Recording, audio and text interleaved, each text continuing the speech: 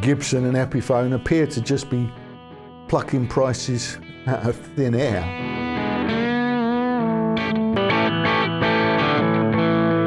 I've lived with this for a week now, and I will tell you right away, it is really nice. I really like it. I won't say I love it because the cost is a big part, isn't it? And Epiphones are not meant to be 1,500 quid.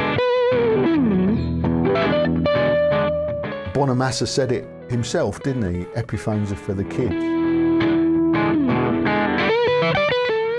So many people in comments have already criticised this guitar because it's got Epiphone Pro Bucker pickups in it. Charge £1,500 for an Epiphone, expect it to be criticised for things that you haven't got right. If you've got one, well done, congratulations. It must be minted.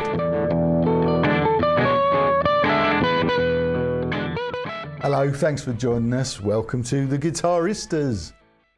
Of course I got one, as so many of you predicted last week. I spoke about this in our last week's film, the new Joe Bonamassa Epiphone SG Custom. Or as I like to call it, the new eye-wateringly expensive SG Custom from Epiphone. It cost me £1,500, £1,499 English pounds to be precise, for an Epiphone, okay. That includes tax in the UK, 20% tax, I should say that. In the US of A, this is costing $1,400 US plus tax, depending which state you live in, I believe. Canada, I think it's 1,700 Canadian dollars. In Europe, which the UK used to be a part of, 1,500 euros. And in Australia, 2,800 Australian dollars. Ouch. Yeah, it smarts, doesn't it? It smarts because as nice as it is, and I've lived with this for a week now, and I will tell you right away, it is really nice. I really like it. I've been playing it all week. I won't say I love it because the cost is a big part, isn't it? It's got some faults as well, which we'll go through. A few things, you might be surprised. But, yeah, it's a great guitar. But it's an Epiphone, and it shouldn't really be costing £1,500, in my humble opinion. So, anyway, I nearly didn't get it, but as you know, as you all knew, I was gonna, because it's an SG. It's an SG Custom, I don't have one. And it's shiny, isn't it? So there was no way I wasn't going to get it. But it was, you know, I had to think twice about it because of the crazy cost. We'll talk more. I'm going to try and not talk too much now because you probably want to see it. I did unbox this, however, last weekend on the TV channel. And that was funny because, well, I'll show you a little clip. This is my reaction. Okay. My initial impressions. I'll be honest with you, my initial impressions, I'm holding a really expensive Epiphone. I don't really know what more to say. I thought, yeah, this is not going to be a good review, is it? If my mindset is like this. But that's how I feel, you know, when you get, well, you can tell by my reaction, can't you? You're excited. And I'm just suspicious. I'm just suspicious. It was surprising because I didn't even really kind of look at the guitar and take it in. It was just, I had that sense that this is, we're being shafted. Well, that's the way I felt. That was the initial emotion. Not, oh, look at this is brilliant. It's like, oh, look at this, how much was it? So anyway, what we're going to do today is we're going to review it. We're going to take it apart and find out if it's worth it, really. Yeah, go through all the good bits and some bad bits and play it loads And yeah, try and work out. Just try and work out if it's worth it, really. I mean, I know what the answer is going to be. You know, if you're in a hurry, it's going to be, it's worth it if you want it, if you can justify spending that money on it. And there's going to be people that will add up all the bits and go, oh, look, it's got a case. Oh, look, it's got this, it's got that. It's going to be worth £7,000 in a year's time. And there are going to be others that will go, it's bollocks, isn't it? It's £1,500 as an Epiphone. It's nice, but it shouldn't cost that much. So together we're going to find out. If you're in a hurry, don't forget timestamps are in the description box. You can skip forward to hear what it sounds like or whatever it is interests you. Got a little bit of time on your hands. Go and put the kettle on, open the drinks cabinet, make yourself a nice little sandwich, and come back and join us and chill out, and we'll get stuck in and we'll have a good old or natter about it, really. So yeah, cool. Let's do it. Okay, ready? Let's do it. So, first I'll just show you this. Well, the case, you can see. Well, you saw the case, it's got the Nerdville stuff on it. It's got this gold plush lining, which is very nice. And it's got the certificate of authenticity there, Joe Bonamassa. There you go.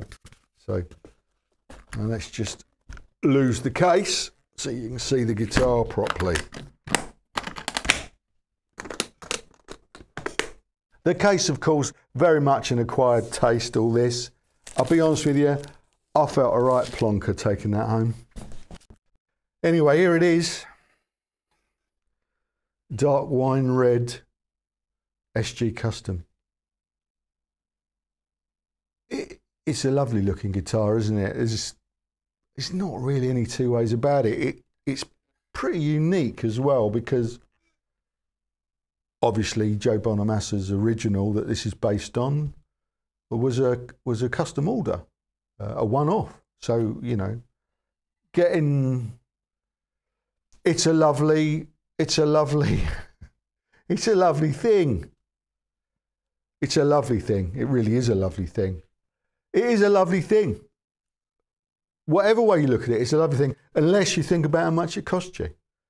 And that is really, it really does skew it, because as much as I like this, I like the idea of it, everything about Epiphone. I like Epiphone, I love Epiphone. You know that.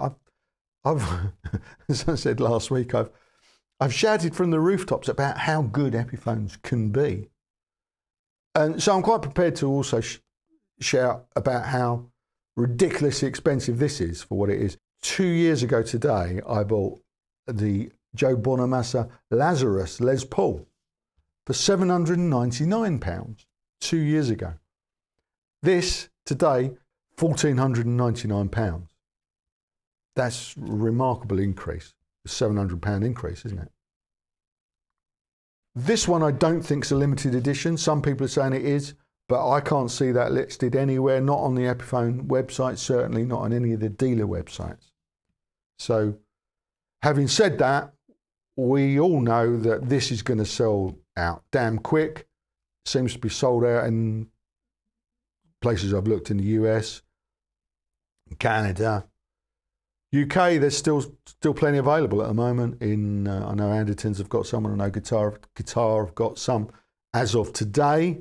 What's today? It's the 3rd of October today when I'm shooting this.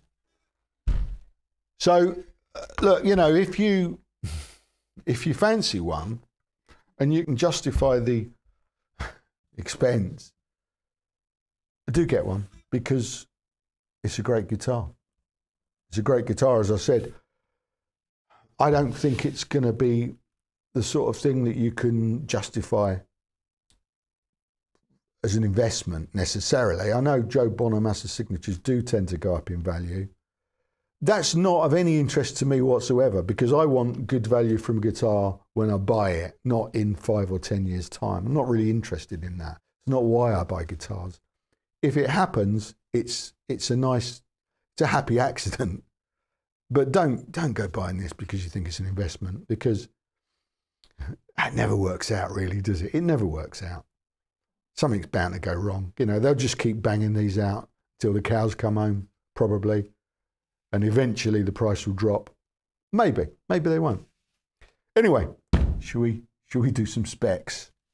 Right, so it's a mahogany body. This looks a little bit like a veneer on the back. It's not, I will say. It's just a two-piece mahogany body, and this figurine is obviously in the wood. It's a poly finish. It's got a mahogany neck with a ebony fingerboard and a medium jumbo frets. We'll have a closer look at those in a minute. For now, let's put the neck profile and measurements up on the screen so you can have a look at those. Okay, here's the neck profile and measurements at the first fret. And here's the neck profile and measurements at the 12th fret. So slim taper C, it's nice and comfortable. I don't know if I said there's a poly finish on this guitar, so it just feels like a poly finish. Not especially nice, but a normal really, I suppose, if you're used to these things. Let's go up the headstock end. It's got these waffle, Cluson waffle style tuners. They look nice, don't they? You'll see these on the 68 Customs, Gibson Les Paul Customs, and presumably earlier. Well, obviously they're period correct, because that's the style that Bonamassa had on the original. And oh, if you missed that, this is based on a 1963 SG Custom that Joe Bonamassa owns, which was a custom order in this beautiful dark wine red. And that's one of the things about this guitar, that once I'd taken it home and stuck it on the wall and played it and looked at it a lot, it's a definite perv-on-it guitar, you know, all the time. Every time you walk past it, you go, oh, that's nice. Yeah, I like that. Under your breath like that, you know, so no one can hear you. But I do it out loud. Anyway, here it is. It's got the Epiphone Kalamazoo headstock, which is probably the biggest fault on this guitar for £1,500. It'd be nice if it had the Gibson headstock. I said last week, I said, oh, Gibson could knock one out for £2,000, couldn't they? Well, they probably could if they wanted to, couldn't they? Anyway, it's got, as you can see, it's got this kind of dark coloured amber binding on the headstock, which doesn't match the binding on the neck, which is quite slightly off-white. I read somewhere that that's because that's the same on the original. Don't know if that's true or not, didn't check. But anyway, yeah, so it's slightly off-white binding there. And what I noticed was that then you've got a different colour white pick guard and custom plate. I just noticed that wonky screw there. Oh, I'll photograph that for you. There you go. Wonky screw there. Yeah, different colour pick guard and different colour switch tip knob. And you've got the Maestro vibrola. And as you can see, this has been branded Epiphone. These are good for, or these are not a problem for tuning stability. I don't use them a lot. Every now and then I might give it a little warble, but it's really, for me, I love them from an aesthetic point of view, and they don't seem to have any, or they don't seem to cause any tuning issues. This tuning stability on this has been really good. I've been playing it all week, and do you know what? I can't remember actually having to retune it. I really can't. So that's good. It's got the Epiphone tone lock, or locked, I can never remember. Lock tone. It's got the Epiphone lock tone bridge. That's a bridge, isn't it? With nylon saddles. And Bonamassa says in his launch video for Epiphone, give them a chance because they give it a nice warm sound. And I tend to agree, they do give it a nice sound. Or they certainly contribute to this sounding really good, which we'll hear in a bit. After we've taken the strings off, had a closer look at all the frets and stuff, and then what we'll do is we'll take some pickup readings and we'll have a look under these pickups, and of course inside the control cavity at all the stuff and that. Before we do that, let's weigh it. Here we go.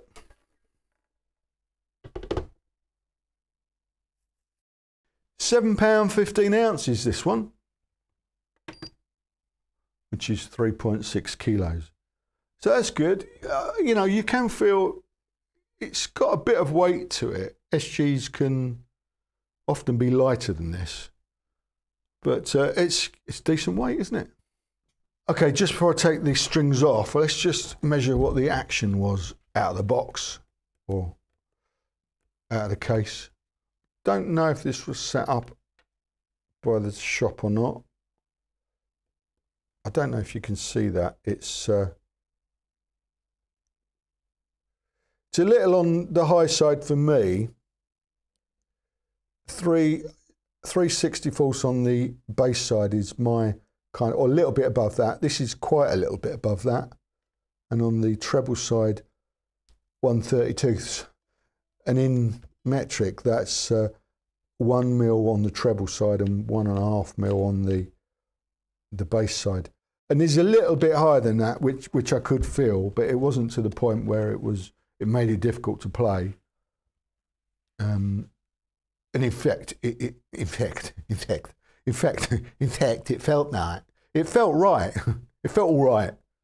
I felt that maybe it was a little bit high on the nut as well. But anyway, certainly playable out of the box.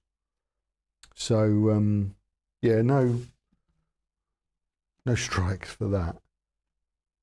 No buzzing. No buzzing on the frets anywhere. Let's get the strings off and then we'll talk about something that I did notice. Right, let's have a look at the fingerboard and frets. The board, as I said, it's ebony. I think that looks the part, doesn't it? So they got that right.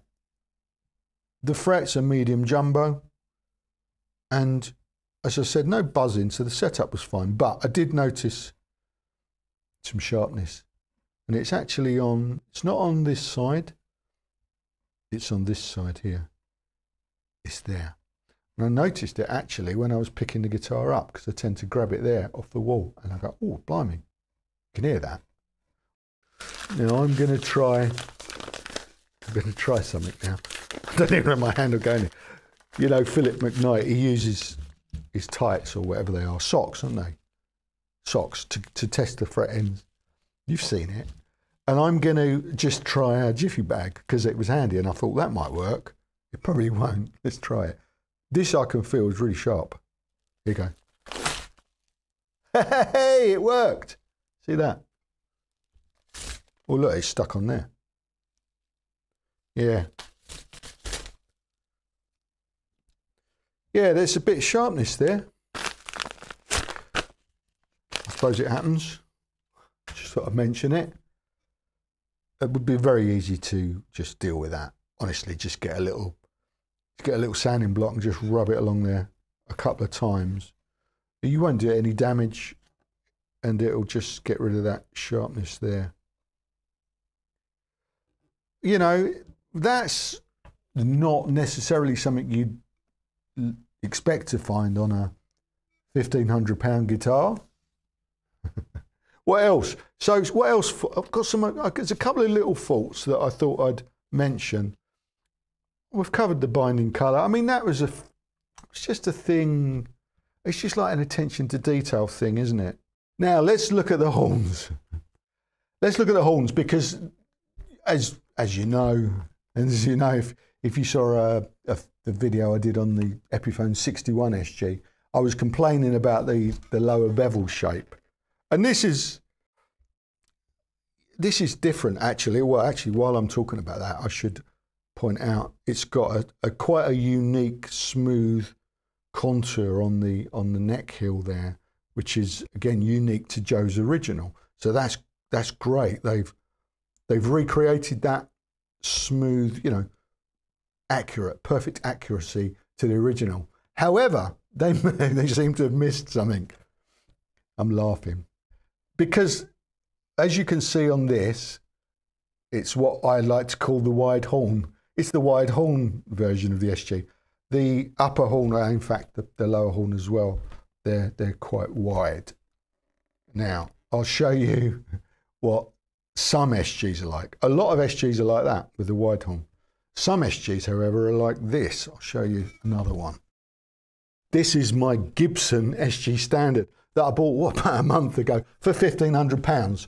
And look, you can see this has got a narrower upper horn and lower horn, which is quite normal as well.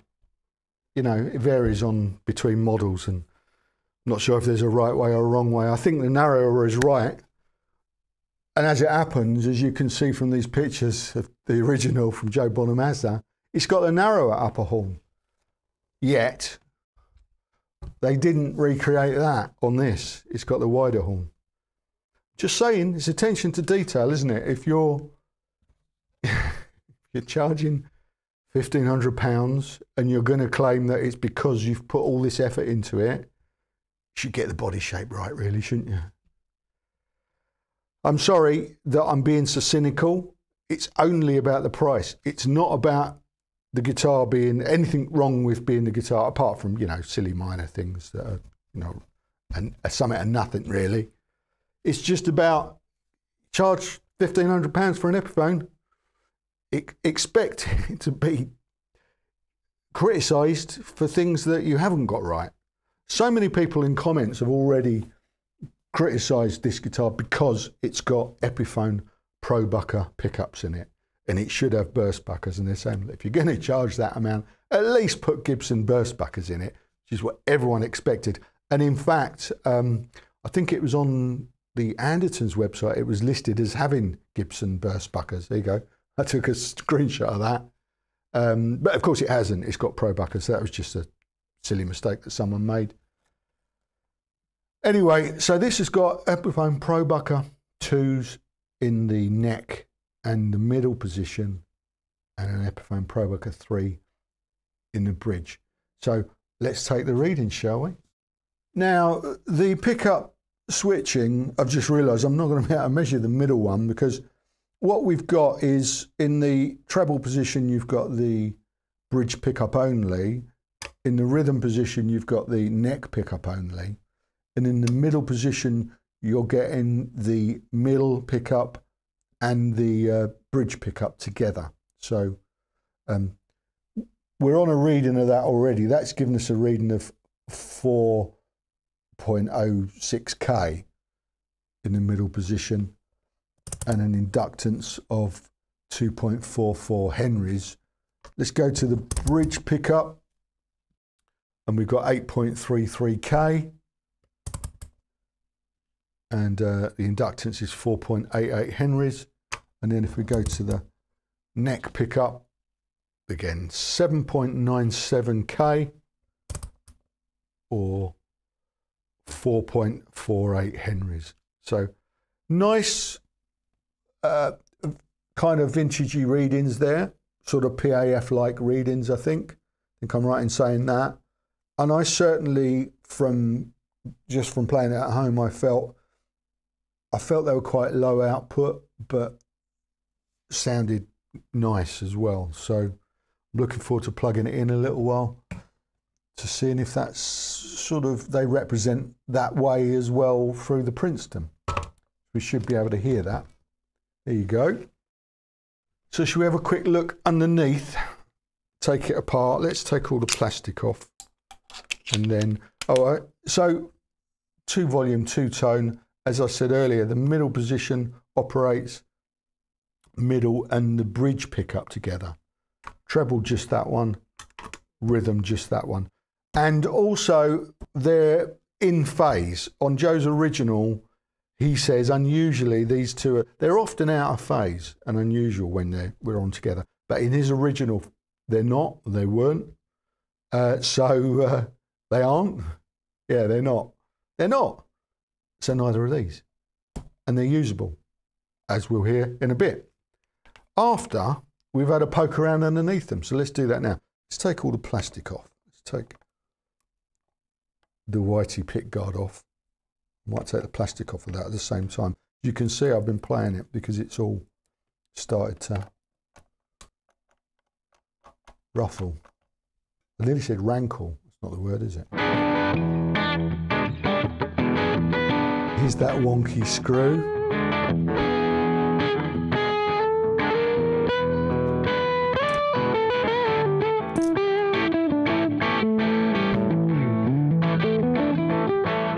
I thought we might see a neck tenon there, but we can't.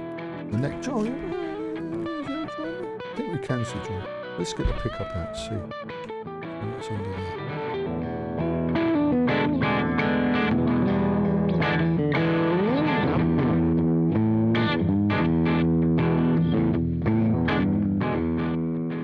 That's what a custom looks like inside.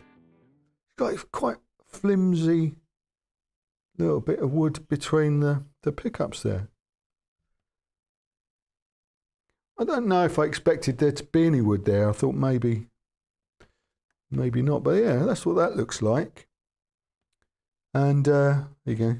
Joe B, SG, Cuss D, WR, wine red, dark wine red, isn't it, this? There you go. Yeah, I can think we can see the neck tenon comes through to there. Oh, and right down to there. There you go. You see that. So quite robust. I imagine with that extra smooth contour, it probably need to be, wouldn't it? Because there's not a lot of wood there, is there? Anyway, there you go.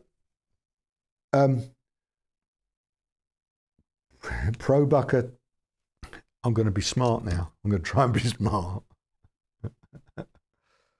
Pro bucket 2 gold humbucker neck. C for coaxial cable. There you go. Coaxial cable. Pro bucket 2 gold humbucker middle. C for coaxial. Pro bucket 3 in the bridge. Gold humbucker bridge. C for coaxial. Yes. It's taken us 3 years, best part of 3 years, but we've cracked the code. There you go. And as we already knew, inside there, it's got CTS branded. There you go. You can see that CTS there. I'm guessing they're 500k pots. Got some Mallory capacitors on there. And it's got a switchcraft knob, switch, and jack in this. So all good quality stuff in there. Right. And finally, I wanted to just show you truss rod cover. Look at this.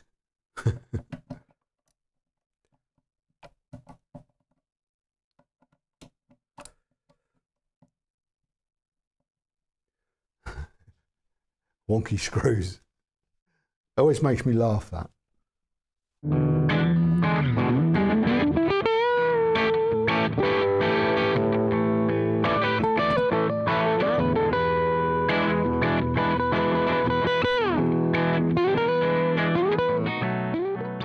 And there's the Allen wrench style truss rod. And there's dual action, by the way, according to the specs. There you go. I'm going to put it all back together now. Well, put some new strings on it and we'll plug it in, see what it sounds like. See you in a minute. Here we are. Unplugged.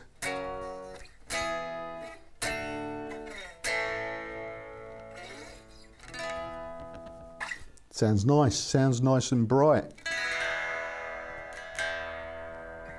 These Maestros always tend to give it quite a sort of a bright, airy sound.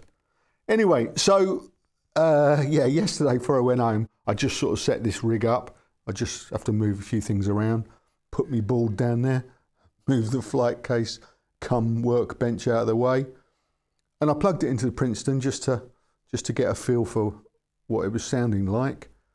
As I suspected, quite low output pickups. Sound nice, but they weren't pushing the tubes as hard as I wanted. What I'm trying to do, yeah, what I'm trying to do is recreate the sound that Joe Bonamassa got in the Epiphone demo of this, basically, which is quite a dark bluesy, quite a raunchy, you know. Anyway, it wasn't pushing it quite hard enough, so I normally have the Princeton on sort of around about 7.5, maybe 8, with the aux attenuator, obviously. So anyway, I thought, well, I'll just tweak it up a little bit today, see if I can get that nice sound. So I ended up cranking it to 10, and it was sounding pretty good. But then the amp crapped out on me. It just was sort of, there was a weird sort of a buzzing noise, and then it just went completely dead. So yeah, I've appeared to have blown the Princeton up. I'm not sure what it is. Look, the tubes are still sort of glowing, so I don't know if it's a valve or something more serious. So we're not using the Princeton today. Fortunately, I've got loads of other amps to choose from.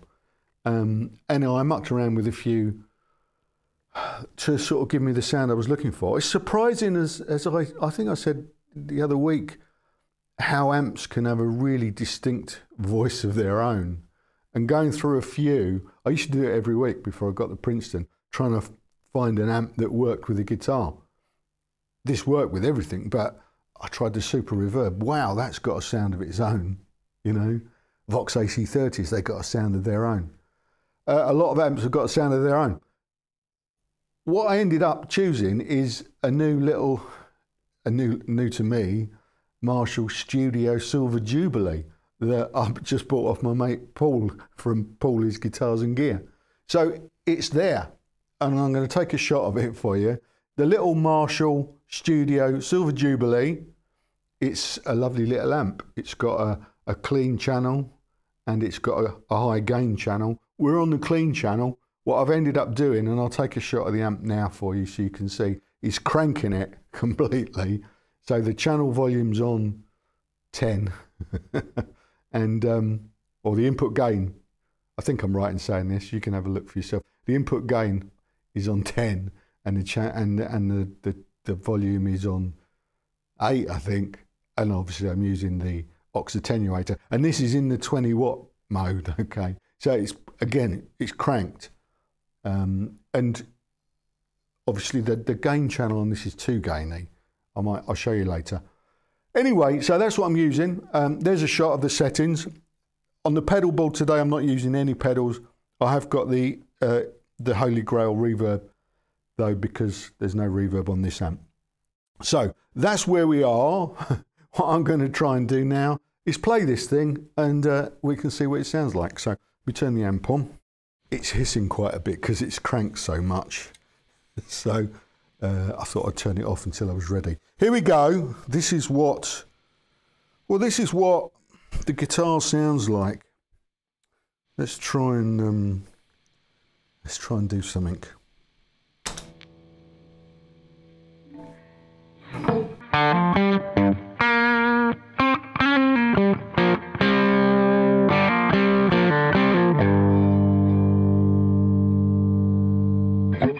That's on the bridge pickup with the tone rolled back to about 5.5, as Joe suggests. Roll it back. Let's roll it up, and it's like roll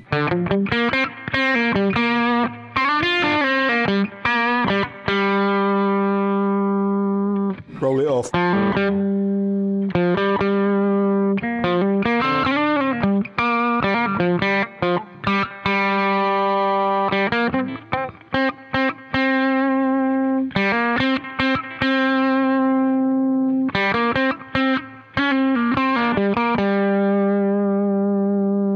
Takes the edge off a little bit. It's quite nice, isn't it?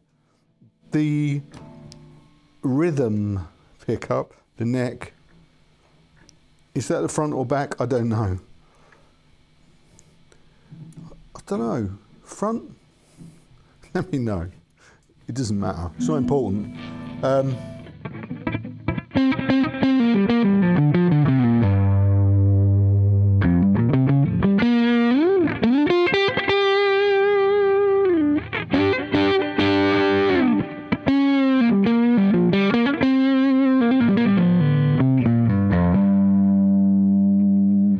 It is cranked quite a bit.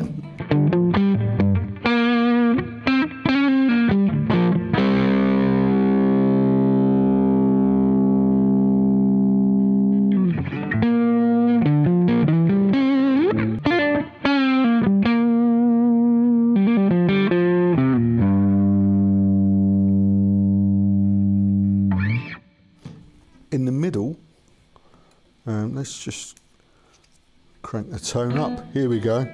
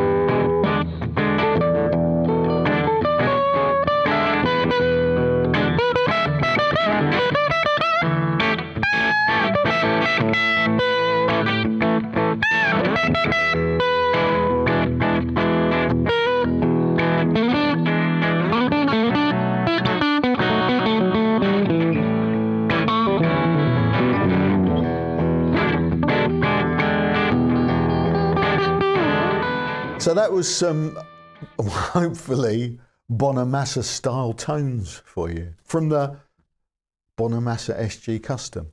Did anyone notice I was trying to copy some of his licks from the Epiphone promo? He's a very good guitarist. It's not easy. I'll be honest with you, it's not easy for me anyway. People give him a hard time, but he's really good and a fabulous ambassador for guitar. Guitarist, you know, makes you, this is actually a Noel Gallagher quote, but he said this about Johnny Marr, but I'm now saying it, I'm stealing it, and I'm saying it about Joe Bonamassa. It makes you feel good to be in the guitar community. I think so. And of course, Bonamassa, you know, he's been doing these Epiphone signatures for, I think this is about the 11th one or something like that. So for over a decade, I think, if that's correct. It might not be. You don't need to correct me. It's something like that. Yeah, but so he was probably, again, I haven't checked this. It's not a fact, but he was probably one of the first doing Epiphone signatures. And then, and obviously, lately, everyone's jumped on board, haven't they? This is great. I mean, as far as this one goes, it's well deserved. It's part of a long-running series, but they've just whacked the prices up recently. They've just got silly with the prices. As I said earlier, I paid $799 for the Lazarus Les Paul just 2 years ago, this month. So this has gone up Let me get it right, £700. It's not double, but it ain't far off double. Which I'd honestly like to find out how they justify that, you know. If you're watching, let me know. How do you justify that amount of increase? Apart from the fact that lately Gibson and Epiphone appear to just be plucking prices out of thin air for all sorts of crazy things that they do. I think there's a lot of passion projects. That's what they call them in telly. Passion projects coming out of Gibson. It's like almost like some high-ranking CEO there is kind of releasing all of these crazy guitars from his mates, you know. Guitars that not necessarily people not necessarily want to buy. Flying V's, a lot of Flying V's coming out there, isn't there? Dave Mustaine, and even a ridiculously expensive Adam Jones one has just been taunted, that's the word, taunted on Instagram. Very cool, Dave taunted us with that. 20 grand for an Adam Jones Flying V. When, you know, his high-priced Epiphone series, I think it's 7, I keep saying it's 17, but I think it's 7. And I think they've released 5 now. And 2 of them are on discount offer and are not selling. So maybe someone dropped a bollock there, I'm not sure.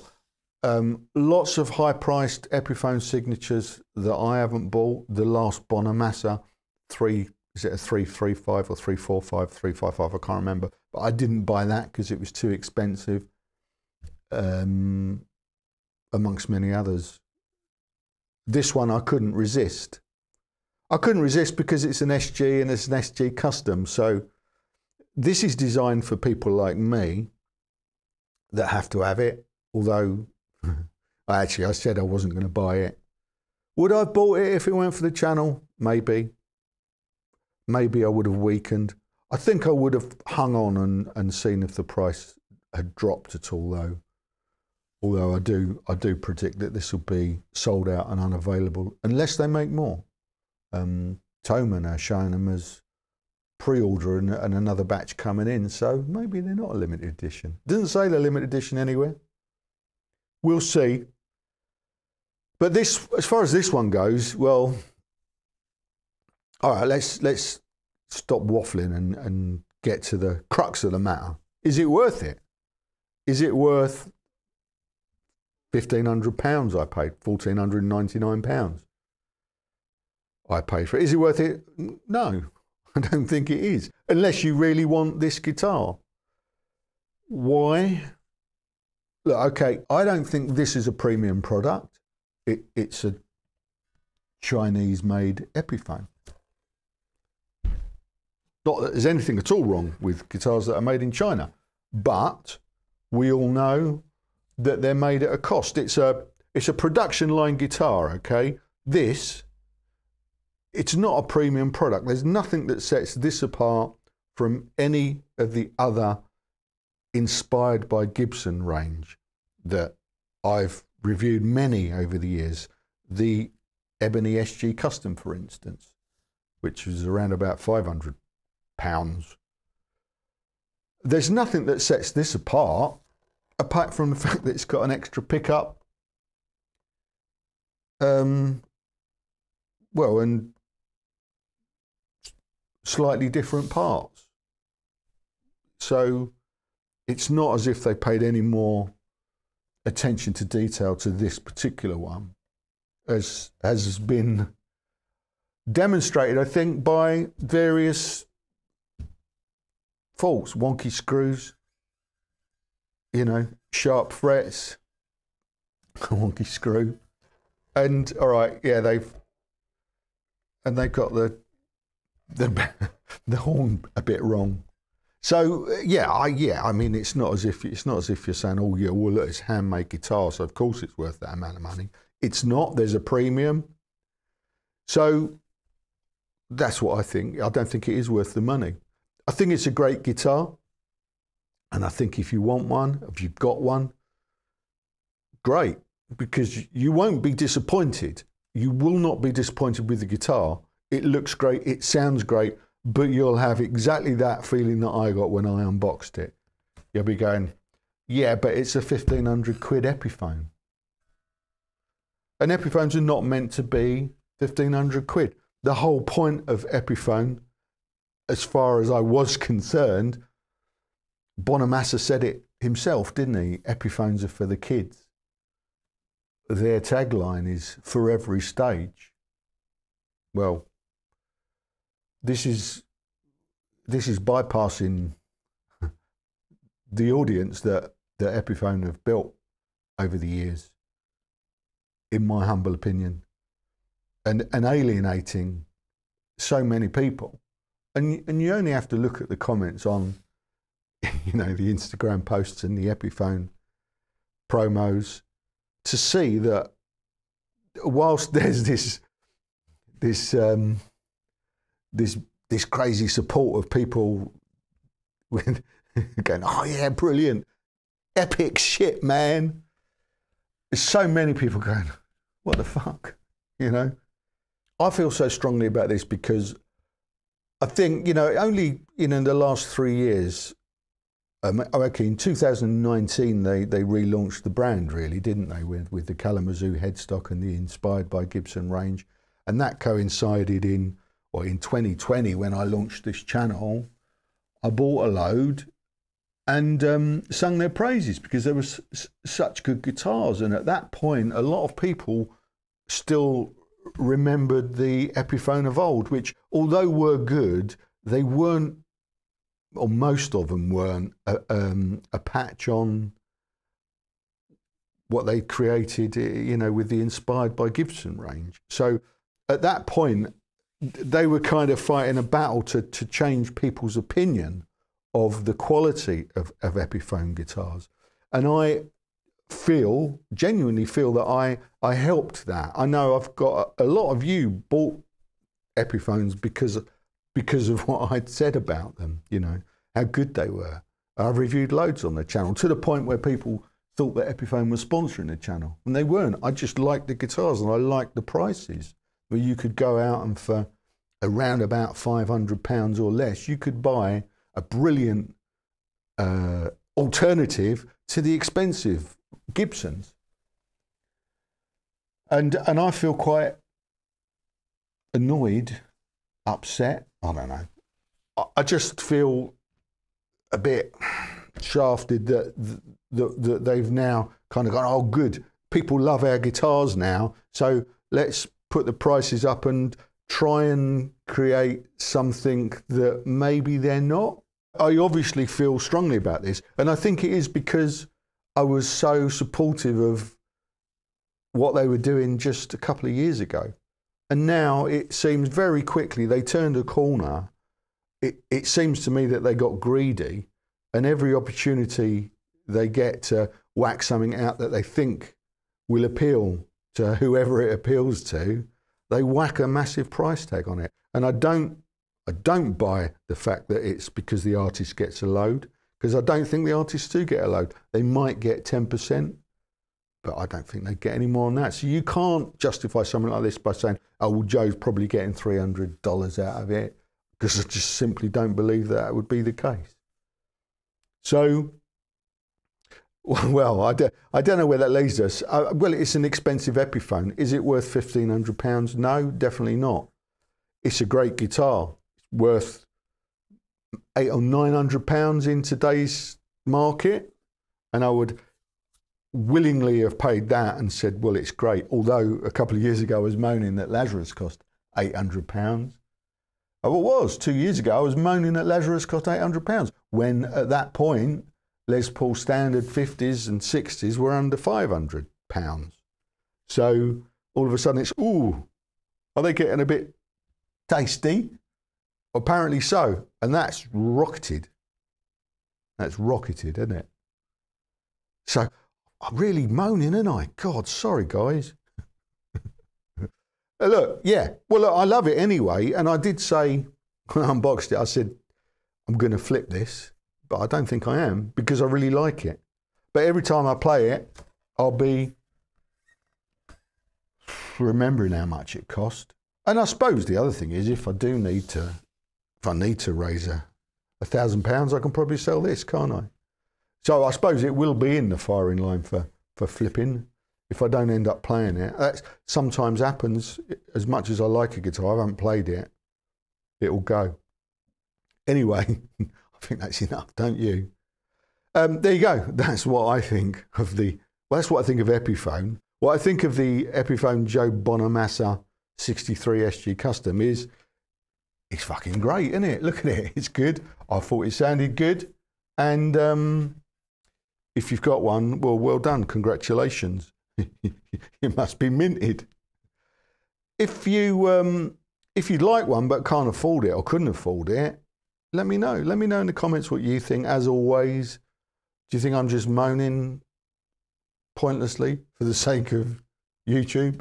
Some people do. They'll say that about the thumbnail. They'll say, oh, you're just doing that to get views.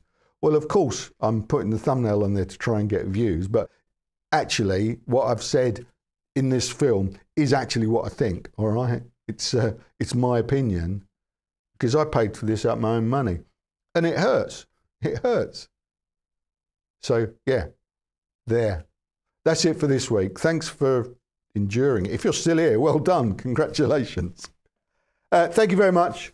I'll be back next week with something else, and I'll try and be more positive about whatever it is I do next week. I haven't decided yet, so come back, same time, same place next week. I'll look forward to your company. Until then, cheers. Ta-da.